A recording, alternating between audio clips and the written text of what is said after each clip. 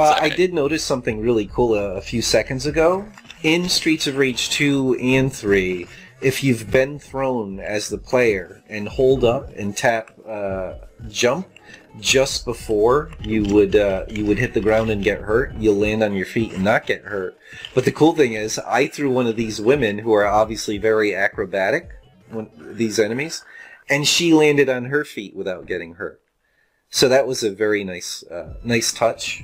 You know what I mean? It makes sense, and it's cool, and it keeps the game less repetitive if they make sure different enemies behave very differently. And some enemies, like, you'll end up remembering some enemies, you can throw them and they're just going to get hurt, but other enemies you have to fight in a very different way to quickly dispatch them. So, like, that's one of the ways to really make sure your game does stay. So one thing is make your game not so long that it gets repetitive, but also obviously try to be as creative as possible and introduce new variants to the gameplay. Introduce new enemy behaviors and new fighting mechanics, and like I was mentioning in Metro Siege, you can do the block and the counterattack, so eventually there will be enemies in later levels that can do the same thing, and then bosses, you're going to end up learning, like I was just talking to the programmer the other day, eventually I want it so every boss has at least one move that they're especially susceptible to a well-timed counterattack, and that'll do bonus damage and trigger a special animation. You know what I mean? Like, it's a similar thing to what we're doing in our other game we're working on, Damon Claw, where we really want that very visceral, rewarding visual and audio feedback to really let you know you've figured something out, you're doing an especially effective thing against this enemy, especially in boss fights. So rewarding the player with like a custom animation where, oh good, I landed on my feet. It just really keeps things interesting and fresh, and yeah, like I said, just keep mixing up behaviors. Have some enemies that move around quickly and are annoying and try to jab at you, so you really have to do very different maneuvering and footwork just to get within range of the enemy, and maybe those enemies you really need to move in fast with a jump kick or a high-speed jab, and then get in and grab them, or, all those kind of things really help.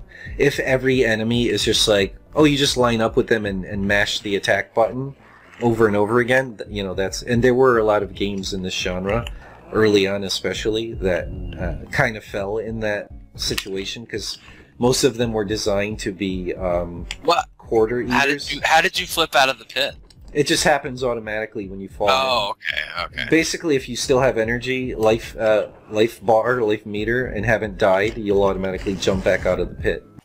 Yeah, and it does, like, on the surface, when you start playing it, it does feel just like a rehash of 2 in a lot of ways. Like, it doesn't even play that different. I mean, it's...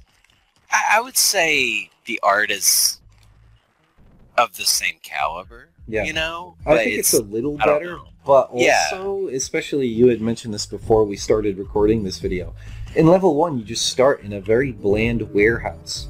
They're not really establishing the scene of the city. There's no cool urban street with graffiti and litter, and this was an unintentional shameless plug of Metro Siege.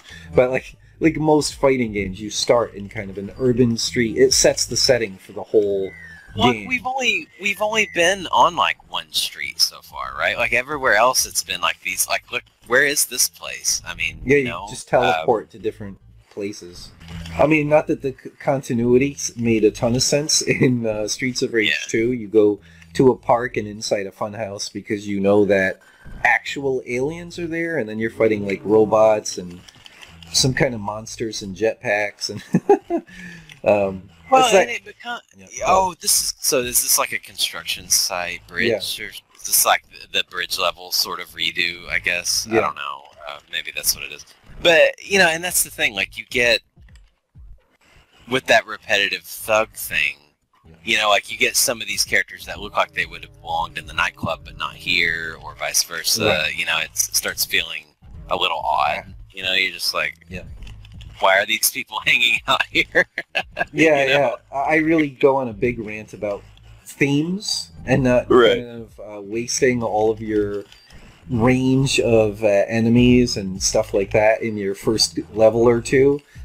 In our Let's Play video of, what is that, Rastan Saga 3? Yeah, that was it. Yep. Yeah. We talk about it extensively. They went to the extreme, though. Like, that one's even more blatant. Like, this, it kind of, you expect, with it being Mega Drive, that you're not, you're going to be seeing the same guys over and over. In general, they're just all thugs, so right. The incentive to do specific themes, which was much higher in that Rastan Saga 3 game, because we're talking about really, like, you've got fish men, and you might have dragon men. That like what you mentioned about Final Fight having more grounded sort of ideas, for the content. Maybe that lends itself to why they felt the need to go a little more zany with this series, because they were the direct competitor, so I don't know. Yeah, that's kind of those things, like those kind of marketing and what is quality ideas that kind of took over, is everyone started thinking, and the marketing was, you judge the value of a game based on how long it takes you to beat the game the first time. So they started padding all kinds of games and making them monotonous. It's kind of like my continuous joke is, the game takes 80 hours to play, but to beat, but you spend 70 of those 80 hours in the forest just grinding, killing like woodland creatures to build up your level or something. It's like, is that really value? You know what I mean? Whereas I would much rather play, like I said, a short game that stays very fun the whole time, and its replay value, to me, that's, especially for an action game, that's so much more real value, and games should be all about fun, and not about bragging how many hours it takes to grind through a game. I kicked only you in that crowd. Yeah. That was funny. Oh yeah, that's a nice touch. In this game, when you try to body slam one of the fat guys, they're too heavy, so you just you fall under their weight and you take damage. Oh, okay. Yeah, so don't throw these guys. And remember, like I said, that's the good way. That's the kind of creativity I think really keeps the game interesting. Yeah. And that's what I'm saying. There was this idea. So there was this idea that the longer it takes to beat a game, the more quote-unquote value. And then the other one is raw creativity for the sake of raw creativity. So the more outlandish, the better. And so people started not recognizing good creativity, like what I just explained. Like, oh, the heavy guy, if you try to pick him up, you'll get hurt. That's great. That's actual sensible creativity that lends to the gameplay and enriches the gameplay. Yeah, from a technical standpoint, kind of in checklist mode, this game is an improvement on Streets of Rage 2. More moves, better graphics, more memory, more variety of enemies. But the more important thing, the fun factor and does it get boring, that's where they drop the ball. I feel like in the first game too, even though it does get a little weird with some of the environments you go to, yeah, it just felt like it had a more interesting progression of levels. This one, it feels a little like they didn't bother to try as hard with the it's like places you were in. It's like when you mentioned the elevator and you said, oh, this is like the enhanced version of the bridge level, right? Like what I thought you meant, and I think you did, is the bridge level from Streets of Rage 2. And that's what it feels like. It feels like they had a checklist of, we've got to outdo all of these things that we've done. That's one of those worries that, like, I call that Christmas list game design, and it's easy to fall into. It's like one of the better examples of that, even though it's a masterpiece game, was Super Metroid for the Super Nintendo. Brilliant game, but even it started to fall into that trap of, oh, we're going to give you 1 million different items that you discover and different power. The enemy grabbed the power-up. That was cool. I mean, the health replenish, the trash turkey. Yeah. So, like, that's good creativity.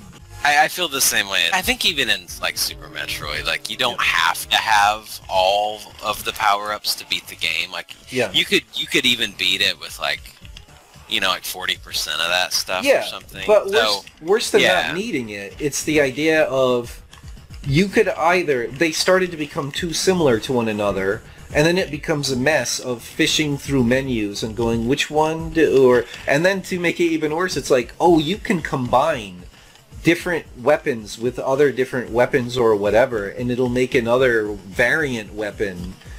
And it's like, that's value, and then no matter what, the more you do that, the less time the designers and playtesters have to really perfect and make sure the features in the game are fun. If I find it, I'll edit it in, but it's like a big full-screen pixel art portrait of Axel, and his face looks really weird there too. I'll see if I can find it and splice that in. But anyway, there it was. There was Bare Knuckle 3, aka Streets of Rage 3. The quality of the game overall is very high. If you know what to do, which is easy these days with just like we did long plays and game facts and stuff like that, the whole timer thing won't be so bad, especially these days with save states and you can just retry a million times. Yeah, I think the theme to this video is kind of inadvertently until now is that Christmas list syndrome. They felt like they had to outdo the past game in trivial ways. The plot has to be more crazy. You know what I mean? Like, they put a lot of work into the technicality of the game, making sure that it technically is more impressive. There's like more bigger animated sprites, more, you know, things like that, but not necessarily more fun. So even if you have a bigger team and a bigger budget and more time, the more of the development time is being spent on those kind of Christmas list-like things, the less time they can spend on really refining and perfecting what really matters, which is the gameplay. And in this case, I would say also, just like that Christmas list of, we've got to outdo it, the plot needs to be more needs to be at stake, just like Hollywood movie sequels, you know what I mean? And I think falling into that trap, which is kind of a combination marketing and just like, oh, we need to outdo it, I think that's really what made the game suffer the most. But anyway, thanks very much for watching, and stay tuned for other videos. If you enjoy our content and want to keep up to date on our games, please leave a like and subscribe. Also, if you want to support our projects, consider becoming a patron. The link's in the description, and we'll see you soon.